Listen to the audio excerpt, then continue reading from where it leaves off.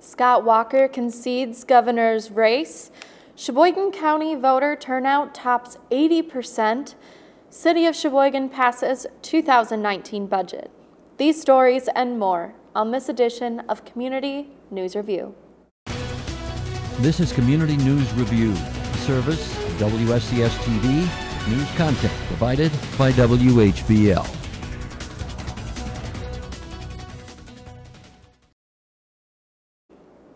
Good day, I'm Maddie Pfister, and this is Community News Review for Wednesday, November 7th, 2018. Wisconsin's Republican Governor Scott Walker narrowly lost his bid for a third term Tuesday to Democratic State Superintendent of Public Instruction, Tony Evers.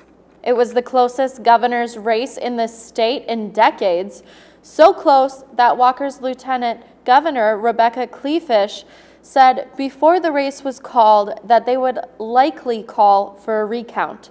Under provisions of a law Walker signed last year, candidates who lose by 1% or less can demand a recount. Evers' margin on Tuesday was 1.2%.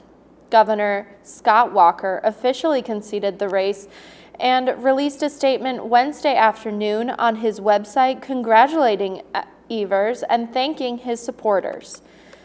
Republican Representative Glenn Grothman is being awarded a third term in Congress after he was declared the winner of the 6th Congressional District.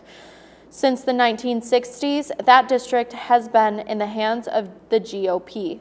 Grothman's opponent, Dan Cole, released a statement congratulating him on the victory on Tuesday night, and Grothman's garnered 55% of the vote. Cole received 45%. Incumbent Republican State Senator Devin LeMahieu came out on top in the race against Kyle Welton Tuesday night, picking up 44,677 votes.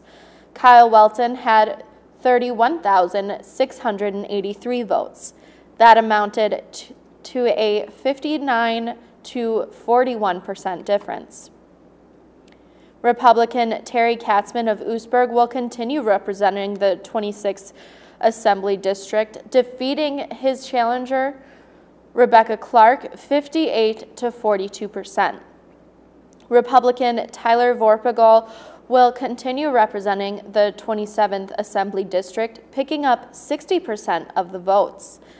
And Corey Riesler has been elected Sheriff of Sheboygan County, and he was appointed to the post by Governor Walker late last year when Todd Priebe announced his retirement.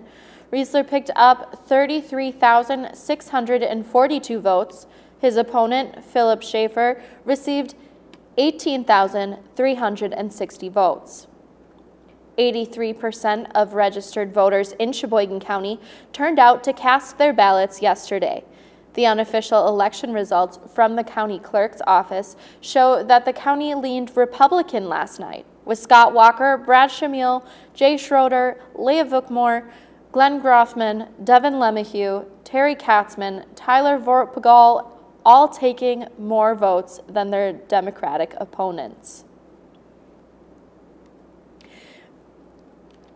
Wisconsin may have a new attorney general to go along with a new governor after Josh Kaul declared victory Wednesday morning. Unofficial vote totals put Kaul ahead of the incumbent Brad Shamil by around 22,000 votes. In his victory speech, Kaul said that he'll be pulling Wisconsin from the fight against the Affordable Care Act and to work as a watchdog for his constituents.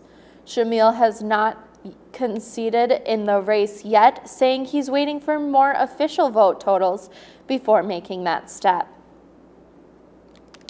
In addition to referendum questions on medical and recreational marijuana use and school funding, voters in several Wisconsin counties had their say on non-binding issues surrounding the state's dark store loophole as well. Both Portage County and the city of Merrill passed the straw poll question with overwhelming support. The same goes for voters in Brown, Green Lake, Manitowoc, Winnebago, and Outagamie counties as well. Lawmakers have been trying to close the loophole for several years, but have run into roadblocks set up by big box stores who argue that their property should be taxed as if it is a dark or vacant. Municipalities say that the stores should be taxed at a higher rate because they require more services than a store that is closed. They also argue that the lower tax rate for the stores means residents end up paying a higher rate for their taxes to make up the difference. All told, some 17 counties and 6 cities and villages support their version of the non-binding referendum. The information will now be passed on to state lawmakers in hopes that the tax loophole will be closed in the coming session.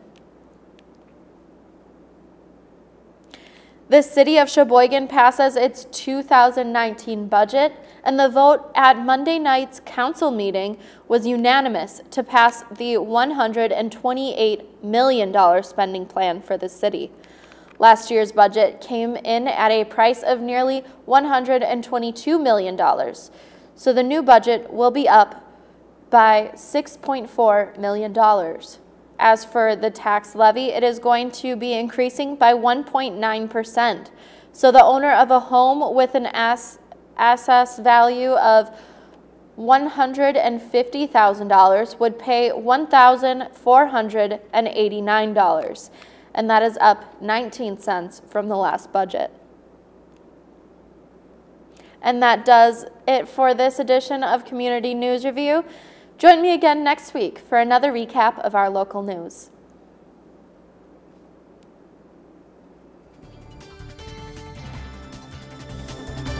News content for this program provided by WHBL in cooperation with WSCS TV.